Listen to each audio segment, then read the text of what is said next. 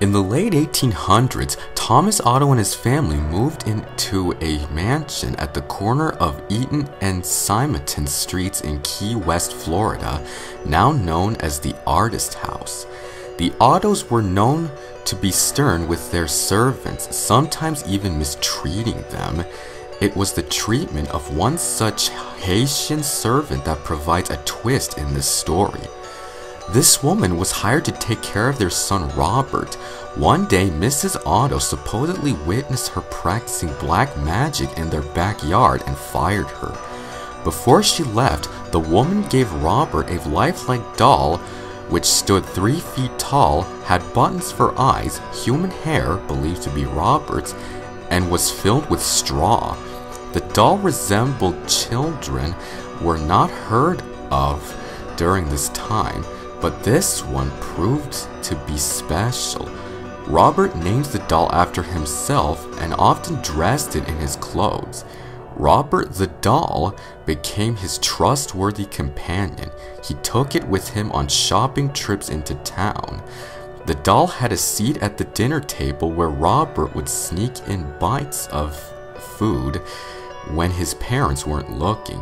Robert would even be tucked into the bed with the boy at night. Soon this innocent relationship took on a strange nature. Soon after, Robert chose to be referred to by his middle name, Jean, after being scolded by his mother. He told her that Robert was the doll's name, not his. Jean was often heard in his toy room having a conversation with Robert. Jean would say something in his childish manner, and responses could be heard in a much lower voice. Sometimes Jean would become very agitated, worrying the servants and his mother. She would on occasion burst in to find her son cowering in a corner while Robert sat perched in a chair or on the bed glaring at him. This was only the beginning. Household objects would be found thrown across the room. Jean's toys turned up mutilated, and giggling could be heard. Whenever these unusual acts took place, Jean always said Robert did it. The boy took the punishment but always insisted that the blame was Robert's. As the mischief grew, more and more servants took their leave as new ones were hired. The Otto's relatives felt it was time to do something. With the recommendation of a great aunt, Jean's parents moved Robert from his care and placed him in a box in the attic. This is where he resided for many years. After the death of his father, Jean was willed his boyhood home. He decided to live in the Victorian mansion with his new wife. Jean had become an artist and felt the house was spacious and would provide a place for him to paint. He went to the attic and dusted off his childhood toy. He became attached to the doll despite his wife's displeasure. Jean would take the doll along with him everywhere they went. He even sat in his favorite little chair while Jean and his wife slept nearby. The turret room became Robert's domain after Mrs. Otto moved him back to the attic. Their marriage slowly became sour until Mrs. Otto supposedly went insane and died of unknown reasons. Jean followed soon behind. Robert supposedly attacked people, sometimes locking them in the attic. People who passed by claimed to hear evil laughter coming from the turret room.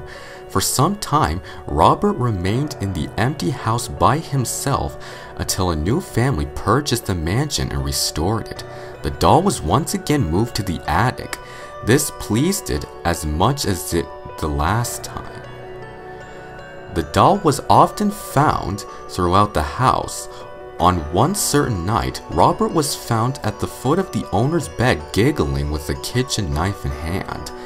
This was enough to send them fleeing from the home. Robert was later moved to the East Martello Museum in Key West, where he sits perched in a glass box. Despite his new living quarters, the doll is believed to not have given up his menacing ways. Visitors and employees claim they have seen the doll move. His smile has been known to turn into a scowl. One employee claimed Robert turned off all the lights and left for the night.